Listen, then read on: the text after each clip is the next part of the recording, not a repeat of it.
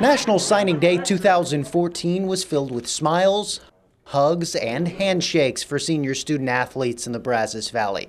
But the months leading up to the final decision were much more chaotic. The recruiting process is crazy, so you got to just deal with it. It's a good thing, but it can definitely nag on you.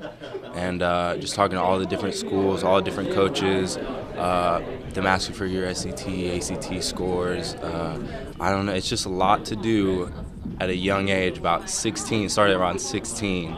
So I mean, these past couple years have been tough, but it's obviously worth it. It was difficult because you had to take a lot of things into consideration: the academics, the team, the campus life, the people you're going to be around, everything. It was a big decision, and I'm really happy with the decision God blessed me to make.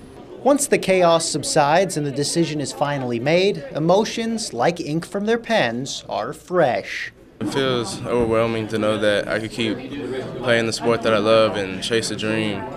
It just feels great. I felt at home there. I felt like the campus was perfect for me. Everything wasn't too big. I knew that I would get a great education there, play some good football, so I feel like it was right for me. A day, years in the making, with hopes that 4 years from now, these seniors won't be holding pens, but instead college degrees. Vlahos, KAGS HD Sports.